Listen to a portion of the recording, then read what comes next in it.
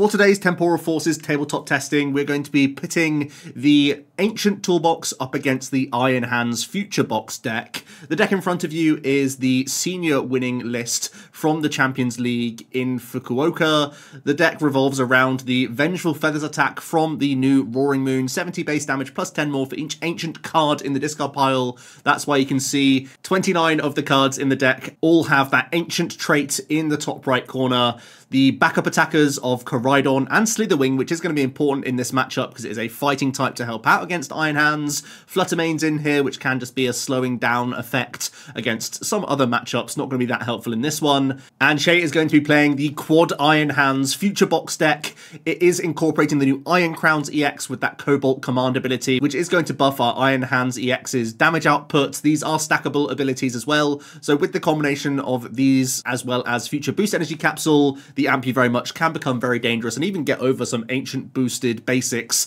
that are on my side of the field. Shay also does have the single prize Miraidon in the deck. That speed peak can be a great way to power up some Iron Hands and throws a single prize Pokemon into the active position to make life awkward for me as well. As you can see, Energy Acceleration is the name of the game with this deck. There are those 4 electric generators, a very healthy count of 13 basic lightning. There's the new Heavy Baton, which can be put onto your Iron Hands so that when they are KO'd, you can move these energies onto a benched Iron Hands to continue that chain of attacks with Thank you very much. There's also the Reboot Pod Ace Spec card, which can get additional energy in play onto your future Pokemon as well. So it's a nice fallback so that you don't have to get quite so lucky with your generators, which is always a nice thing to see as well. I hope you enjoyed today's battle video and stay tuned to the end to hear about some other considerations after some more playtesting. If you're looking for PTCG live codes, make sure you check out the Potown store. You can get a 5% discount on your orders using that code OmniPoke. So we are getting things underway with our first game. Shay is on the right playing the Future Box, and I'm on the left playing the Ancient Box. Shay has led out with an Iron Hands EX and has a Techno Radar. Is going to pitch a Counter Catcher, does play the full 4 copies of that, so shouldn't find that too tricky, and can grab 2 future Pokemon immediately, which is a really great start. Going to see a couple of the Iron Crown EX. These are really important cards to get into the mix to improve the damage output of your Iron Hands. Obviously, Amp you very much is 120 base, so pushing that into the likes of our Koraidon and Roaring Moon is going to be pretty important, so it makes a lot of sense there. As I am going to kick things off my turn with a Earthen Vessel to pitch an energy, and also Nestball out Radiant Greninja. Greninja's a massive card for the deck, honestly. Seems like a really big deal to bank more energy in the discard pile, give yourself some early cycle, whilst also sort of activating Sada as well. So cool to see that in the mix early. I have another Nestball, which is great, and I immediately identify Slitherwing as a big card for the matchup. Obviously, the Burning Turbulence with 120 base damage, doubling up to 240 thanks to the fighting weakness, means I could look towards an early KO. I do have a 2 fighting energy attack cost with the Slitherwing, so I'd have to find one of my 2 switch cards if I was able to launch an attack here. But even just setting things up now, the Pokestop seems to have whiffed there. For next turn could be okay, so I at least have response play here. I can also get my turn attachments onto Koraidon, and I have 2 other ancient Pokemon that I can bench, so we are going to be launching a 120 damage attack here with the Primeval Battering, which is pretty solid. Shay is going to get the attachments onto Iron Hands, and then it's just going to research a bunch away, and it's going to look to get this out of the active and get something else swinging here, ideally. The deck only plays Future Boost Energy Capsules, so you'd have to try and reload another Iron Hands, or maybe just like tank for a turn or something if he's going to launch any attack whatsoever here. Actually, we see the Ace Spec here, the Reboot. It's going to get the extra energy onto the active, and it comes with a baton, so it does seem to make some sense here to just cash in on the arm press. I'm quite happy to see that Shay's forced to take a single prize knockout here, but at least Shay's been able to develop the Heavy Baton, so he's allowing himself to power up the benched hands as well next turn, so that's going to be pretty okay for him. Because there's a damaged Iron Hands EX, I definitely don't want to go in with the Slitherwing, even though that's the one Pokemon with energy. So my debate right now is I think I don't have enough Pokemon in hand to battering through the active, so that's my hesitancy going for Koraidon. But I also have a 2 energy attack cost, which is only Dark Energy for the Roaring Moon, and my only energy in hand is Fighting Energy. So my debate is which is the better one to go in here, because I have to like Sada and Greninja dig towards either of those pieces. My top deck was immediately another Roaring Moon, so I've missed out on the chance of the guaranteed Koraidon.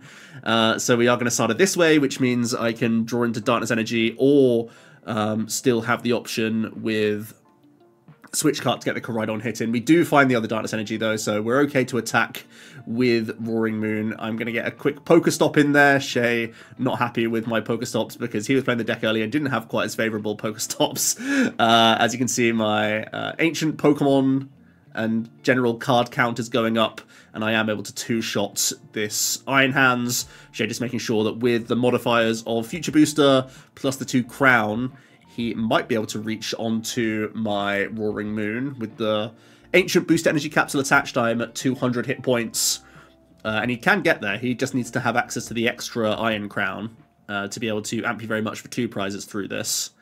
We're going to see the bounce of the Pokestop into Town Store. We're going to see another big research. This deck does cycle a lot of cards via its supporters, as well as Gift Energy chipping in every now and then. We're going to see he's just going to switch up his turn attachment into a Gift Energy. That makes a lot more sense.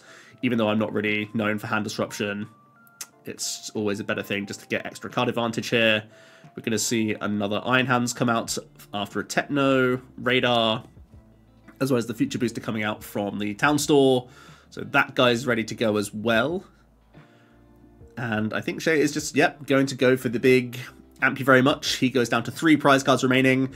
I think with Slitherwing lined up, I have a pretty obvious KO here. I get to take all the energy off the board and go down to 2 prize cards.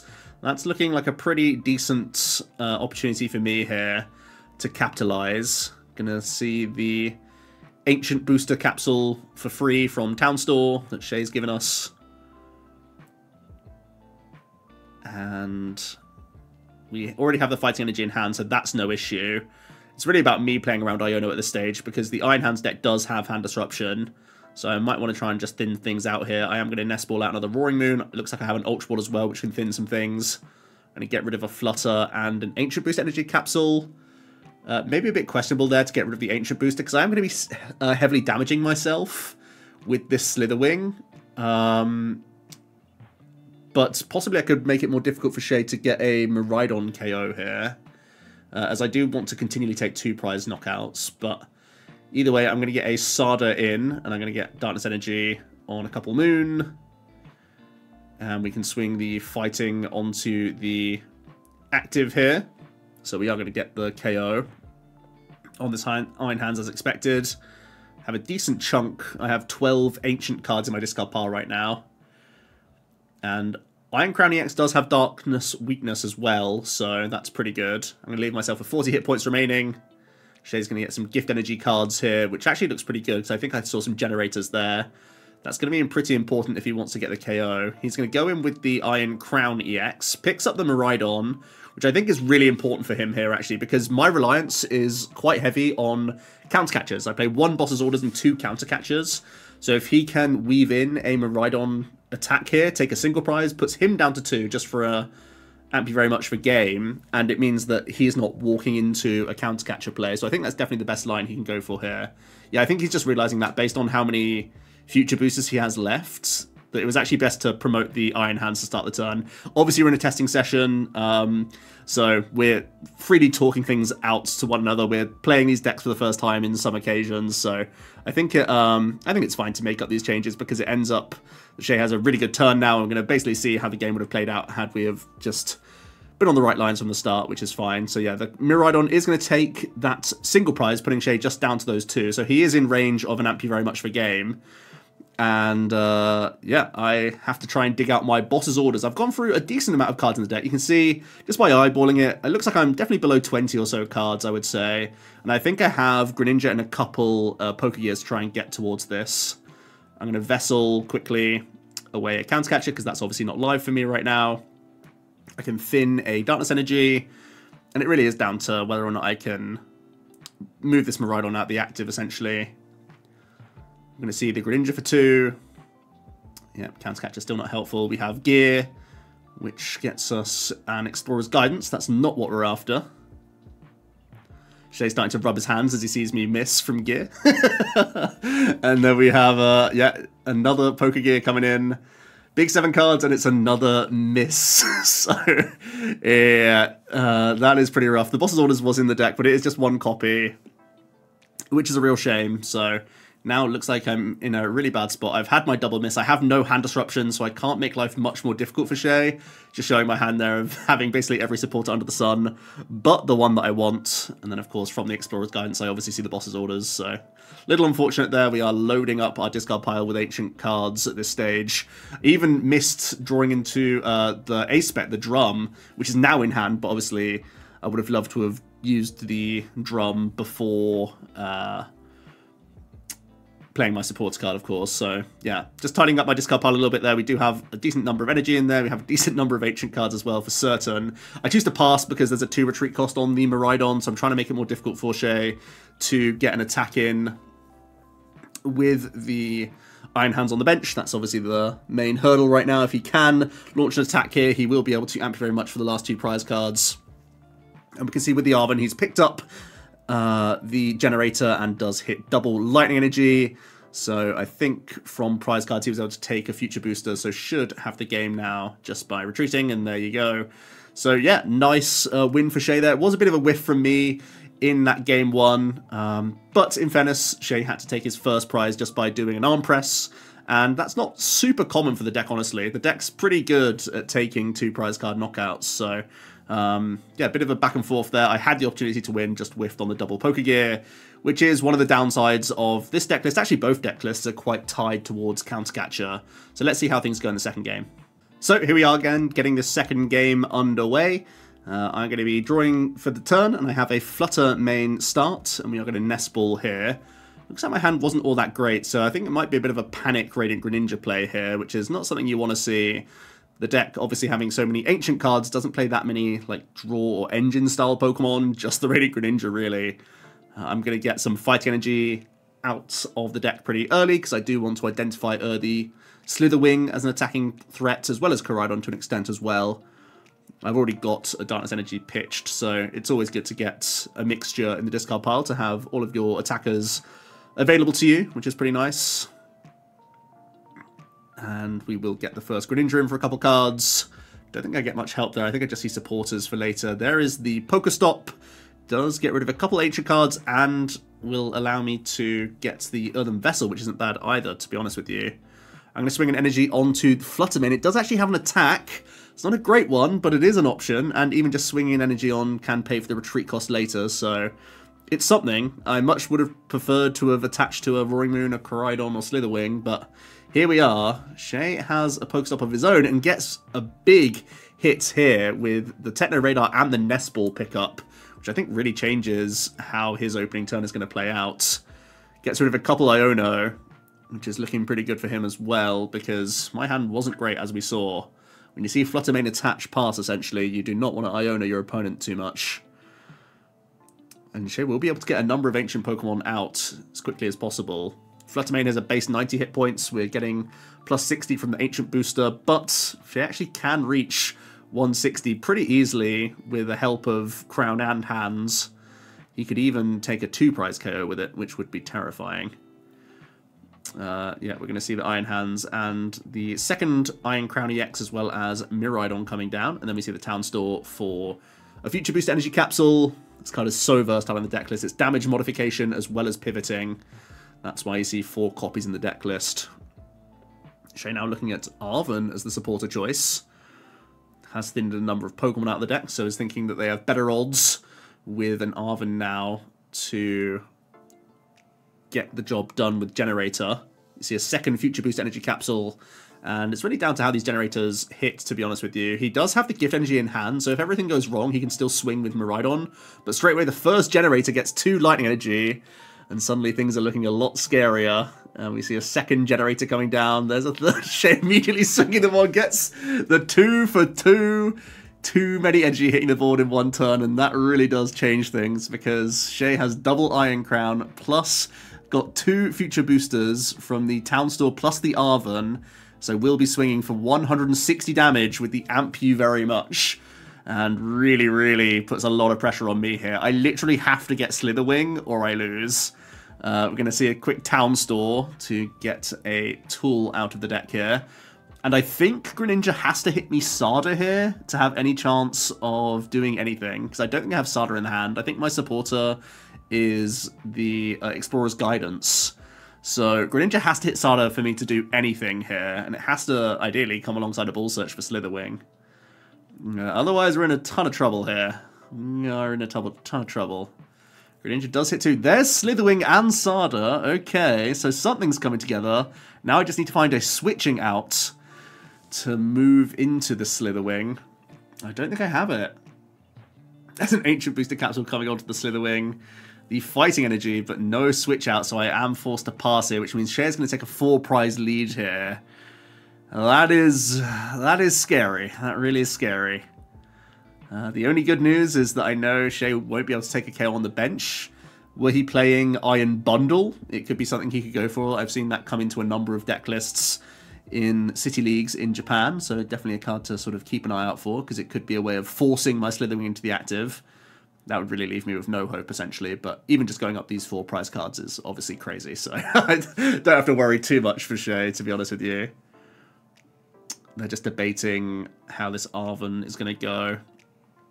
Looks like it's going to be a Techno Radar just to get another Iron Hands into the mix, as well as another Future Boost Energy Capsule. And then the Techno Radar is going to be pitching a Miraidon.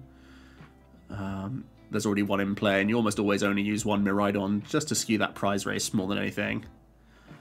Shay's debating whether or not it's worth getting Crown down, and eventually does go for it, as well as the backup hands.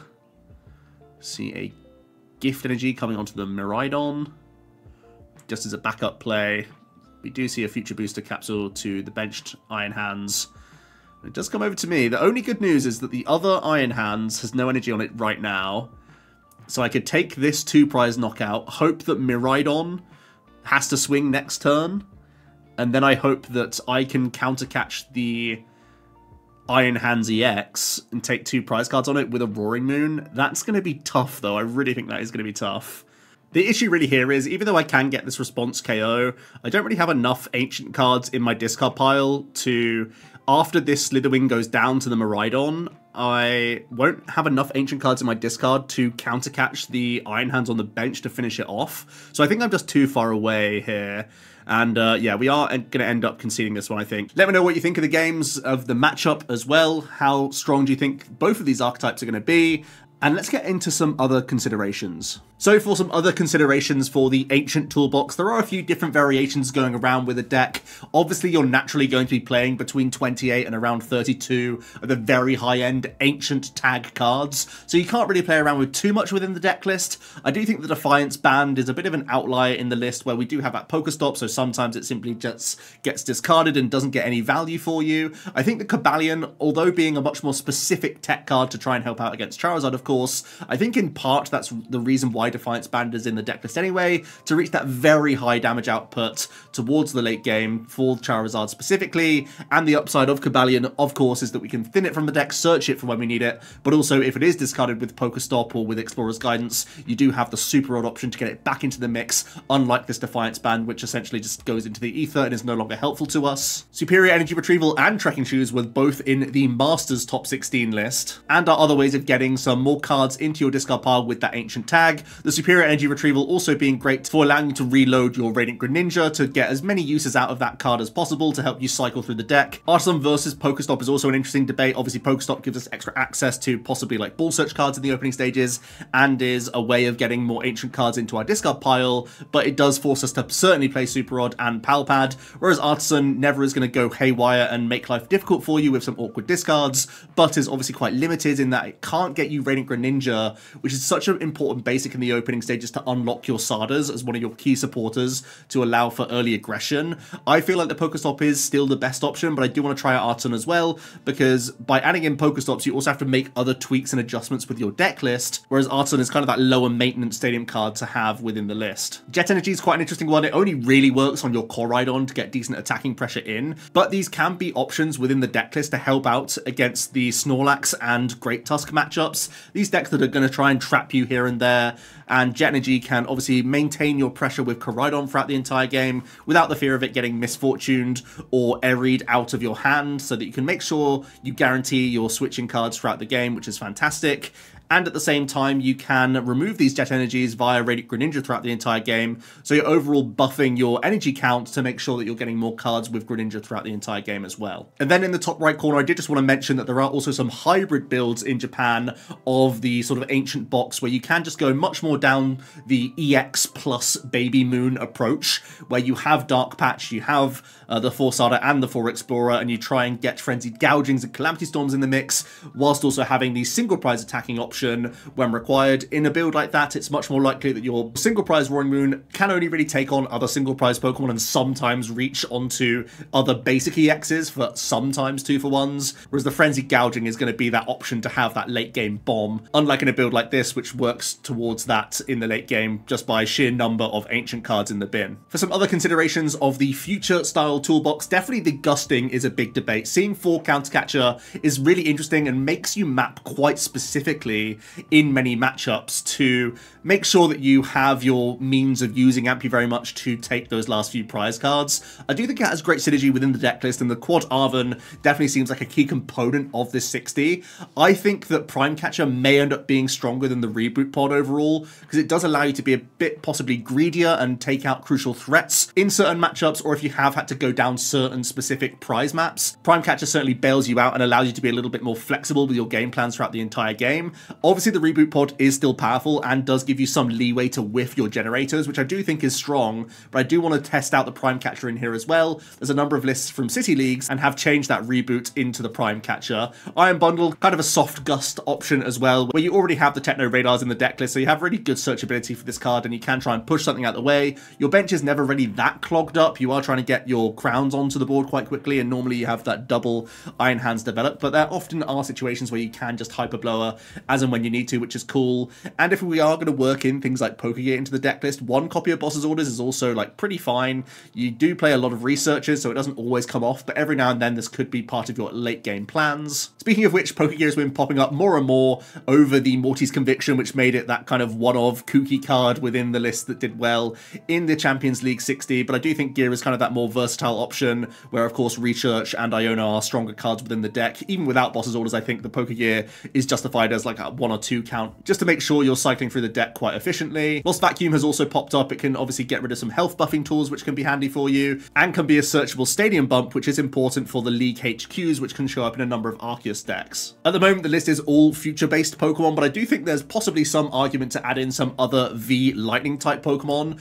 Raikou is very efficient with his attack cost, so could just simply get into the mix. If you are trying to weave in 1 or 2 prize KOs, Raikou is pretty decent at that with that Lightning Rondo option, and because we already are playing Town Stores and Quad Arven, the Forest Seal Stone could be an extra consistency buff, and you also gain Fleet-Footed, which is a tiny engine Pokemon, and the deck really doesn't have much engine outside of just draw supporters and having gift energy procs throughout the game. It's something I've not experimented with too much, but it is something that's on my list of things to do. I hope you enjoyed today's video. Thanks so much for watching. I'll see you tomorrow for another one. Cheers.